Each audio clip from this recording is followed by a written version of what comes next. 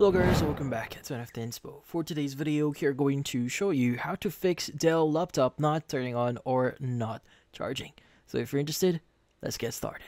Now, if your Dell laptop here is not turning on or not charging here, there are a few things that you could try doing here before actually moving on to intense, or in this case, big changes or big purchases, just in case it's a hardware problem.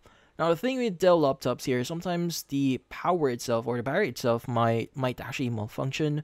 So to be speaking, you could actually do a soft reset of your battery here. So what you need to do is you want to go and just turn off your laptop here, and you want to remove any chargers that is plugged in into your laptop. So go ahead and just unplug this.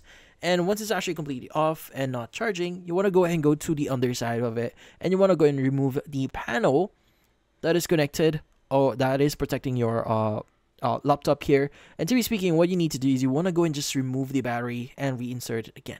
Now, this option may or may not be, in this case, applicable to you. So depending if the battery is removable on your end, you may or may be able to remove that.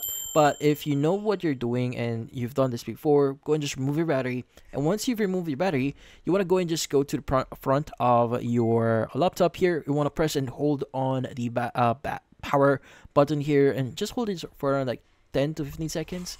And once the time is up, you could go and just put your battery back on, attach the panel back in, and go and just start charging your laptop here and see if that solves the issue.